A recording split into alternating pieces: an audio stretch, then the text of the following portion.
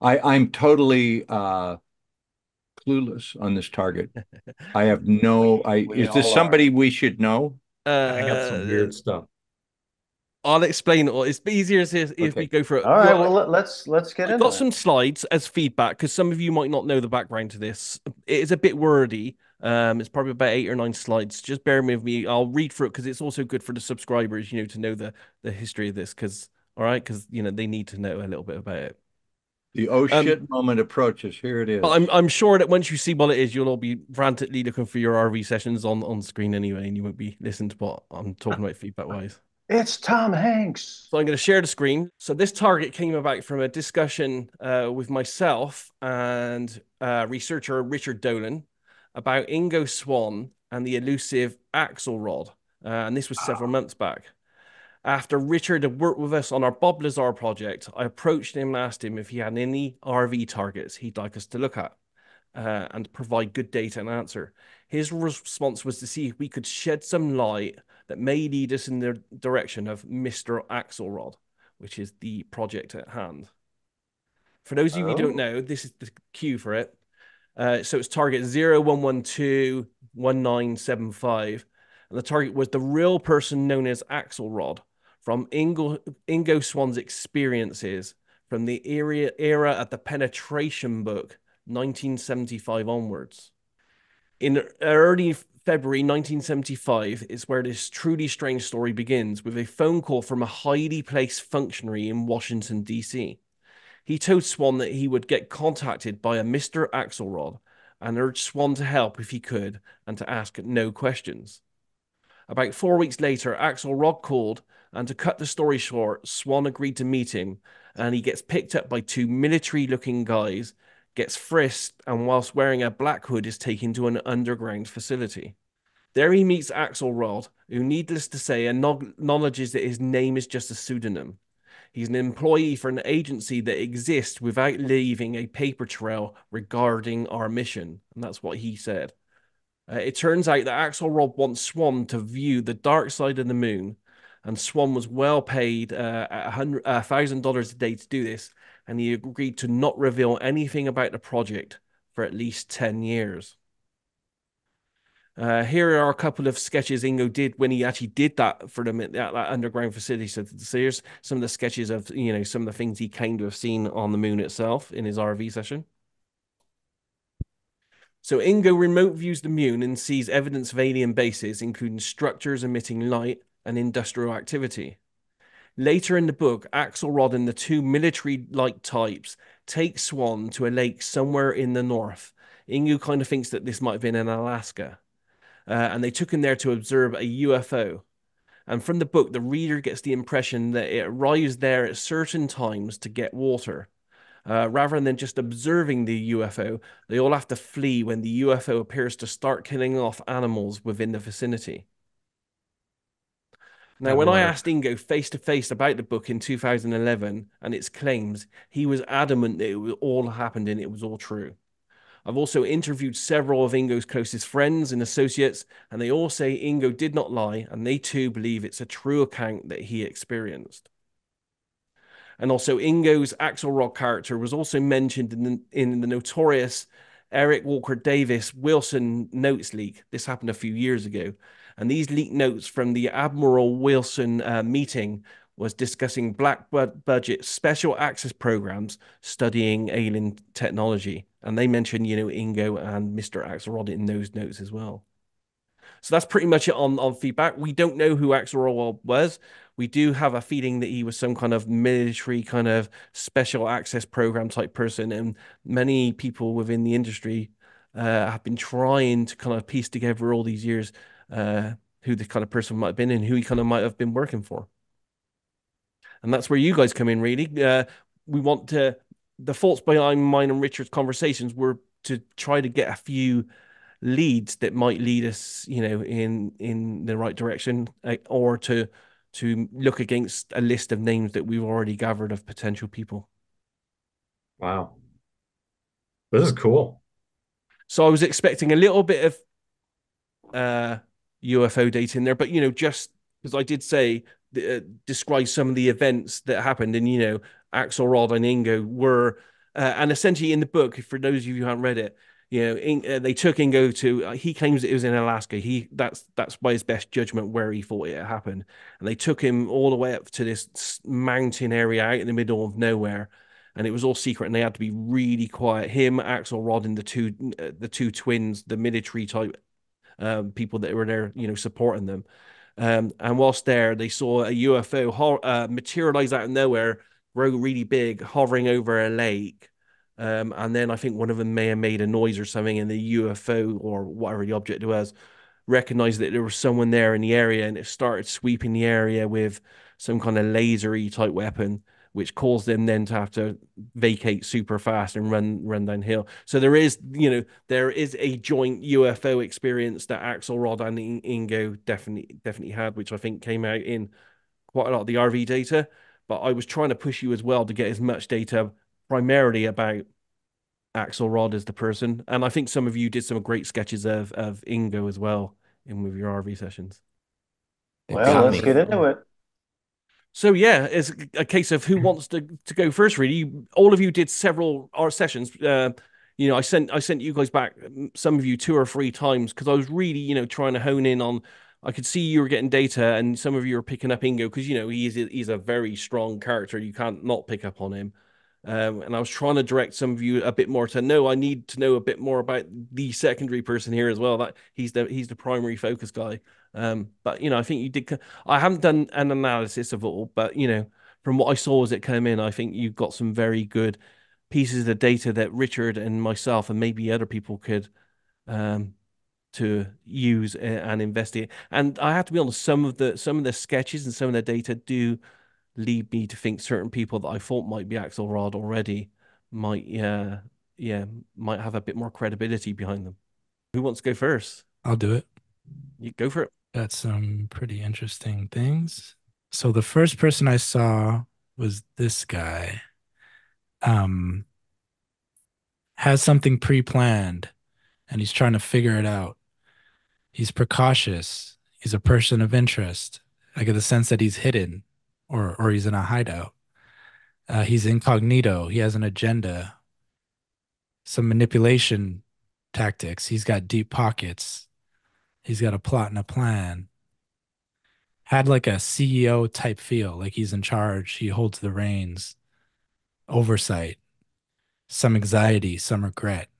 Okay, so looking at the life, it's like a person in the bushes being sneaky in a restricted, secure location.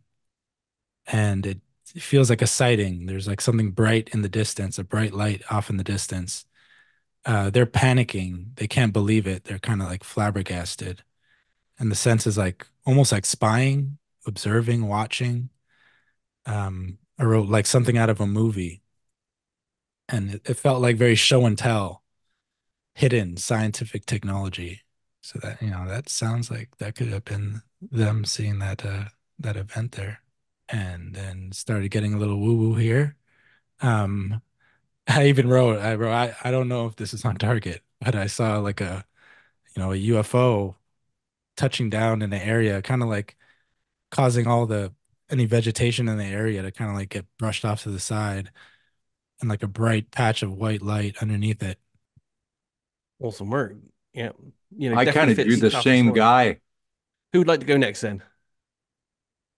I'll go. Go for it. Because show that last sketch again, Nyiam. That was a good session, Nyiam. Okay. And then I'll show you my guy. Kind of close. Yeah. Yeah. Okay.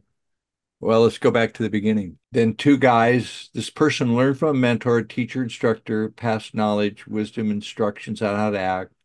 He was selected to receive this and then ascended to a leadership role. There is something devious here, mysterious, hidden, not as it seems. So I think that's Axelrod at the top, and that's Ingo at the bottom.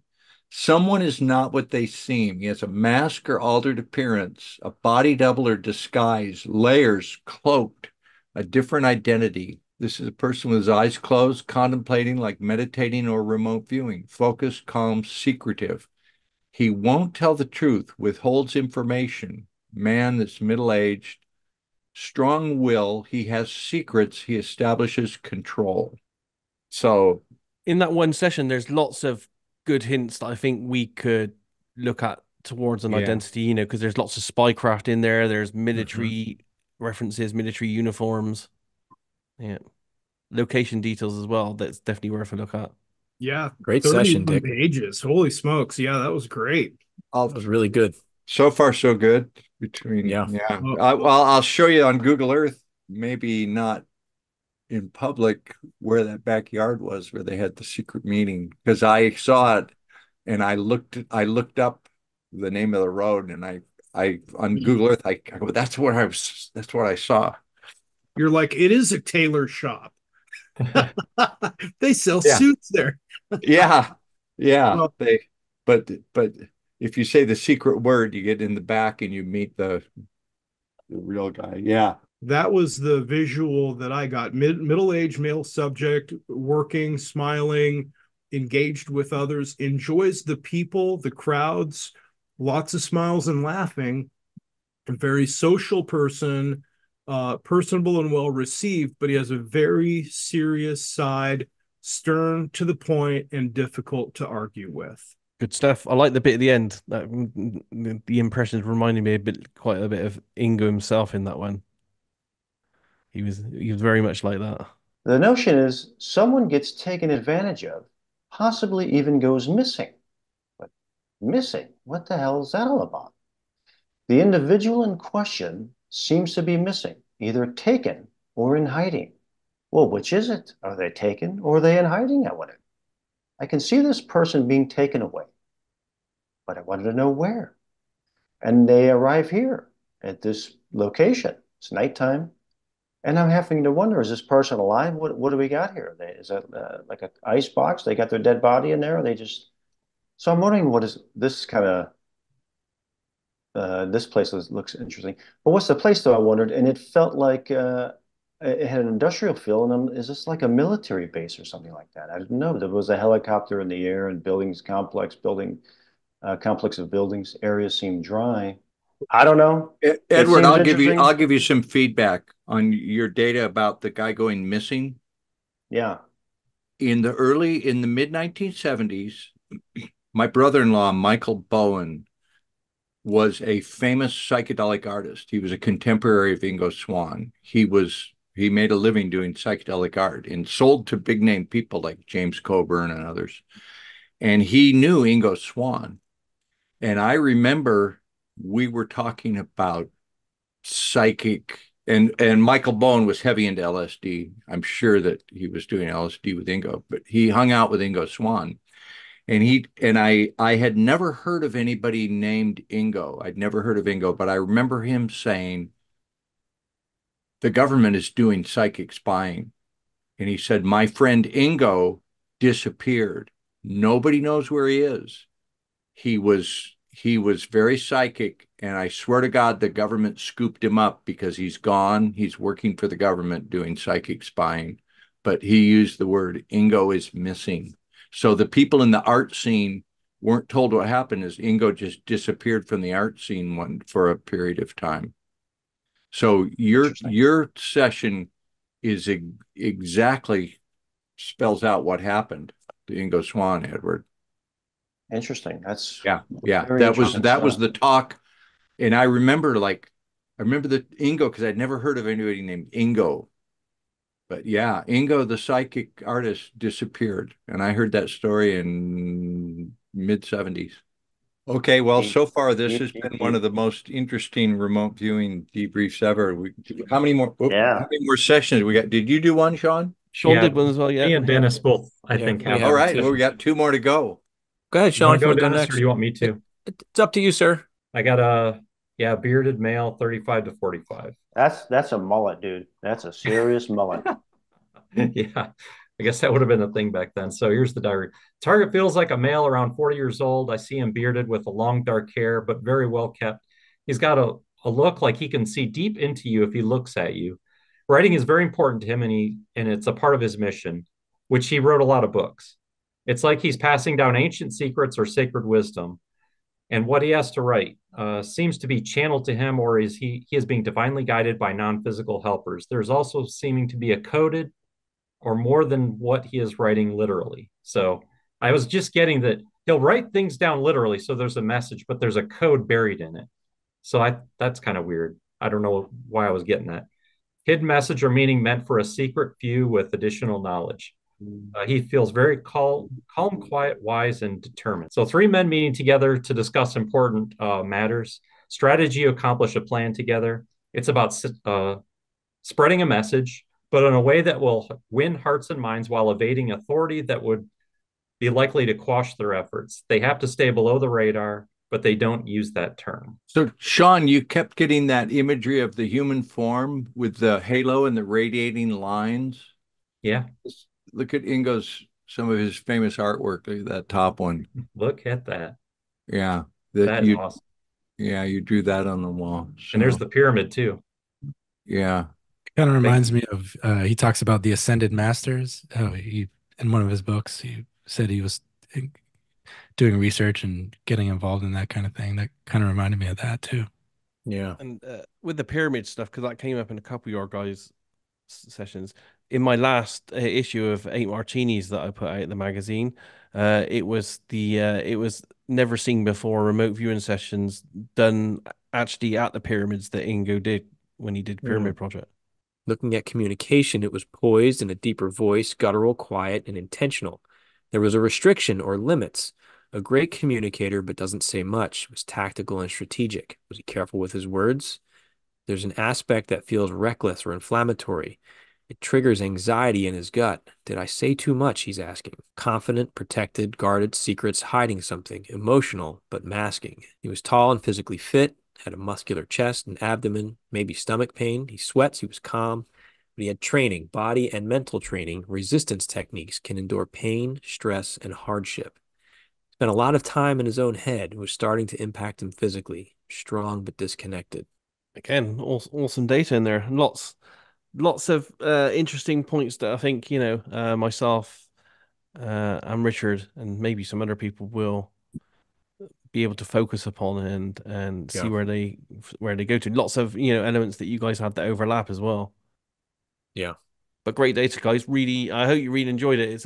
It's a mystery. It's a modern mystery, but it's one that's of the times. It's really relevant for what's happening out there with the disclosure program that's going on with the whistleblowers right now. Definitely the most interesting target we have had in a long time. Yeah. Really fascinating target. Wow. Yeah, awesome work, guys. Lots to ponder upon. For sure. Thank you. Yeah, that was good one. Good one. Great target. Definitely. Great target, man. Nice work, Daz.